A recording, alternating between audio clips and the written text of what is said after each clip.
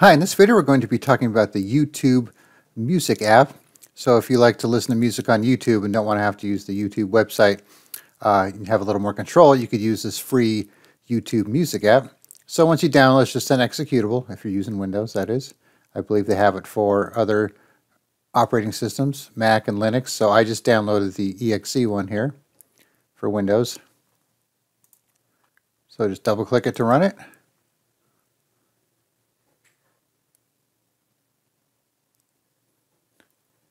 And actually continuing where I left off here, so let's just go to the home page.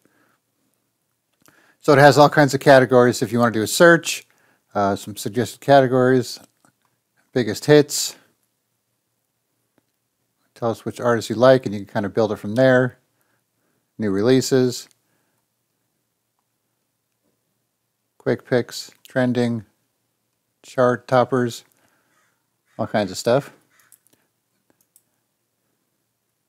Then you have the Explorer section, which is similar to the Home section here.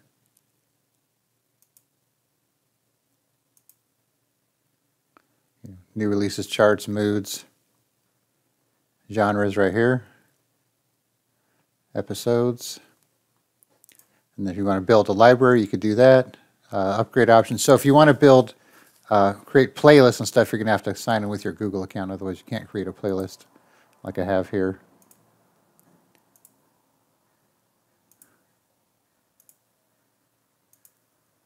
Okay, so going back to the search here, let's say I want to search for a band. Let's search for the one I was just listening to. So they have albums here, songs, videos. So if you want to, kind of sort which type of music you want to listen to, playlists, independent artists, podcasts from that band, episodes.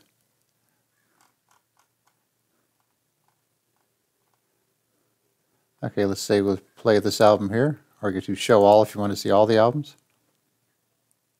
So let's say let's pick this one here. Let's say we'll play the whole album here. So I have the volume down so you can hear what I'm saying here. So the song's playing here, and then a lot of these songs, if it knows the lyrics or could find the lyrics, it'll actually show them on the screen here, and then you have some related stuff too. Other bands that are related to this one. And so you'll say you want to add this to a playlist. Actually,